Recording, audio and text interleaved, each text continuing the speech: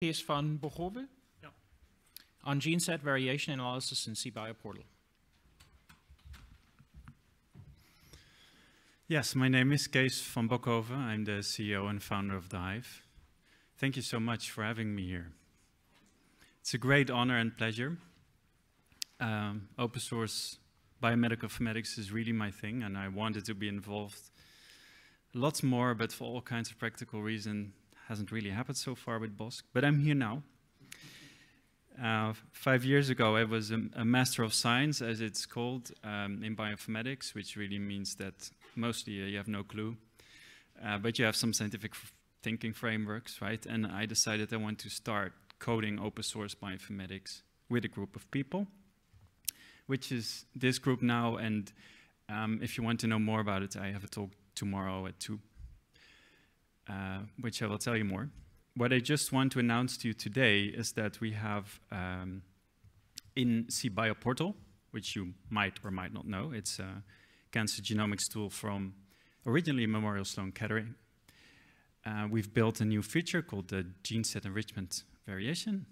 Thanks for explaining gene sets. I don't have to go into that anymore. So cBioPortal is really a tool that you can use to visualize cancer genomics data sets, mostly in a medical setting. It's developed by an open source community, of course. It's BOSC, and this is some of the GitHub handles and their photos.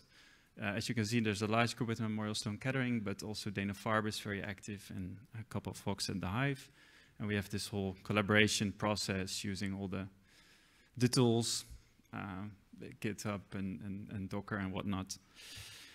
So the GSVA is really a method. I cannot go into it, of course, but that transforms your gene matrix to a gene set matrix, which makes it that much more interesting sometimes to look at it.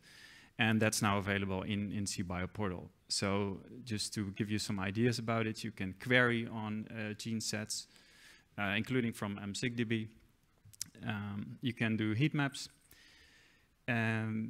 Just because we can, we did the actual clustering algorithm in the JavaScript on the client side, which makes it really nicely interactive. And you can also expand the tracks and then look at actually the genes in the gene sets. And there's plotting options as well.